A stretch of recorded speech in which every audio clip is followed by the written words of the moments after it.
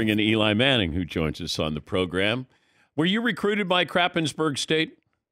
I didn't get a letter from them, unfortunately, but I would have been a strong consideration, though. When you look back on recruiting, was there anything that stood out that was like interesting, different, bizarre?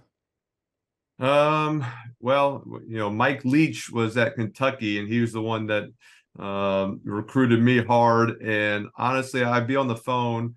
I wouldn't say a word for an hour. Like, he would just go, and he would just, I mean, he was no different than what he was, all his coaches, God rest his soul, but just one of the great personalities. And he could talk like no one I've ever seen. I'd be like looking at my dad, like, I gotta get off the phone. I got some homework to do. Like, I got some stuff to do. I can't get a word in. But he was always interesting, kind of going on his spats about who knows what.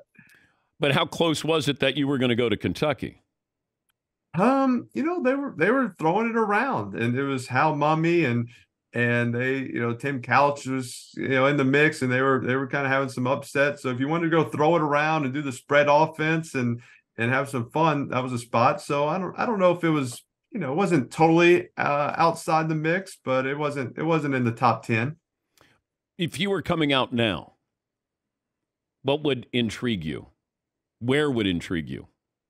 I mean, I think there's a lot of schools that are intriguing. I mean, obviously, Georgia, Alabama are always in the mix in the SEC. Ole Miss, Lane Kiffin, they're throwing it.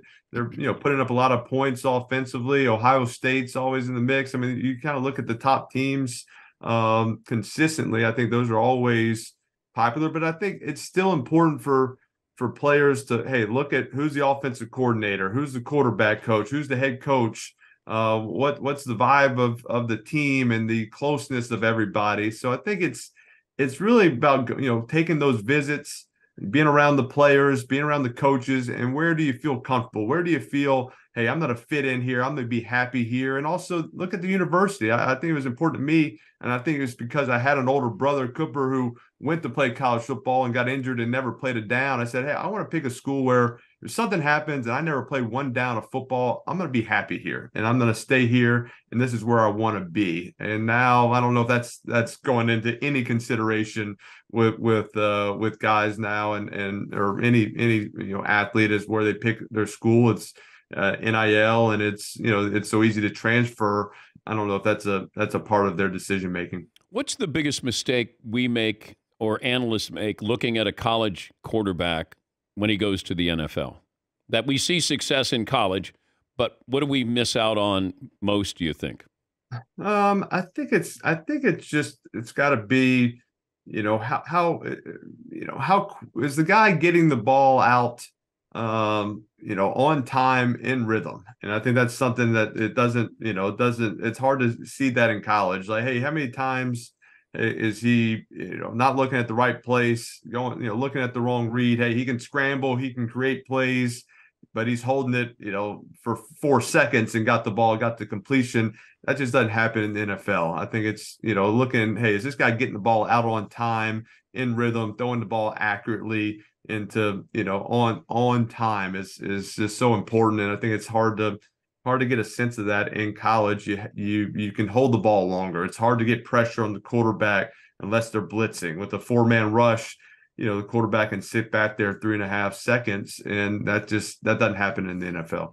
He's Eli Manning, 2-time Super Bowl champ. Do we want to play guess Eli Manning's middle name? We could play that. Okay. Around the room, you want to go first or last? Todd, you go first. Dabney. Okay. Okay. All right. Seton. I'm gonna say Whitney. Whitney. Oh. Eli Whitney. Eli Whitney. There you Okay. go. I like that. All right. I like it. Marvin? I'm going to go Nathaniel. Nathaniel. Okay. Strong. Paulie? I know it, Okay. but I can give you a hint, Dan, before you guess. His older brother, Peyton, his middle name is Williams. Okay, I was going to go Winston. Eli Winston Manning Jr. the Third. What is it? It's Nelson. Nathaniel is close. Nelson, which is a family name named after kind of one of my uncles. So yeah, Elijah Nelson Manning. Strong name. You're joining us on behalf of Quaker, their pre-grain tour. I'll let you give the pitch here. Yeah, that's kicking off the first ever Quaker pre-grain tour. If you don't know what pre-graining is, it's basically you just start your pre-game with some Quaker oats, which I did every day and still do. And so basically, this is a tailgate that's visiting NFL stadiums throughout this year. They've had a few, got a few more, and they're introducing their new digital Quaker playbook, which is 32 recipes representing all the NFL teams. And that tour will end at the Super Bowl Taste of the NFL.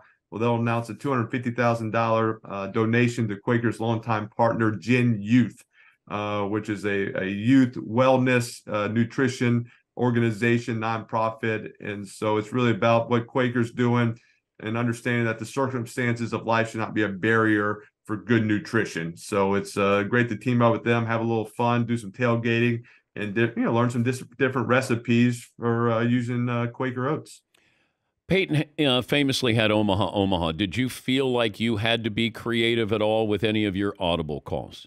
Well, first off, I think we got to set the record straight where I used Omaha way before Peyton ever used it. Wow. He stole it. Wow, that's breaking news. It is breaking news. So that's intellectual property that he stole from you. Yes, exactly. It was in our playbook. It was a word. He used it the exact same way. But I have to be a little honest. Not me personally, but my rookie season, John Huffnagel is our offensive coordinator. He come from New England, and he brought it from New England. So I stole it technically from Tom Brady. We used it for a long time. And then 2015-ish, I think that's the year. They must have really turned up the microphones on the quarterback. They put the speaker, they put the recording on our jersey so you could hear everything the quarterback was saying. And Peyton played a playoff game, and he must have said Omaha 85 times in the game. And it just, everybody's like, what is going on? What is the big deal about Omaha? He's getting free steaks out of this. He's got a key to the city. He's got a production company named after it. And I get nothing. He didn't even send me a steak. I get nothing from him. No credit whatsoever. When do you know that you've pressed the button maybe too strongly with Peyton? Like you'll jab, but when do you know that you crossed the line? When he doesn't respond, he just kind of like he kind of just goes quiet and just kind of shakes his head a little bit, like, "Hey, that's off limits. Don't keep going. Don't harp on that. Don't expand on that. Like you're in dangerous territory. Retreat a little bit. Retreat." So when he kind of he does not, respond to it. That's when the forehead gets red, I think. When that's kind of always the case. That's a big forehead. It is. When the vein starts coming in the neck and like on the side of the forehead right there, it's like that's more clock management. It's situations on the opposing team or one of the teams. That's when the vein clock management is his number one pet peeve. If I were to ever say I don't think Peyton had good clock management as a quarterback, I think he would burst into flames. Great to talk to you. Good luck with Quaker pre-grain tour. He's Eli Nelson Manning III. Elijah Nelson. Elijah Nelson Manning Jr. III. Good to talk to you, Eli. Thank you. Thanks, Dan. All right, Eli Manning there.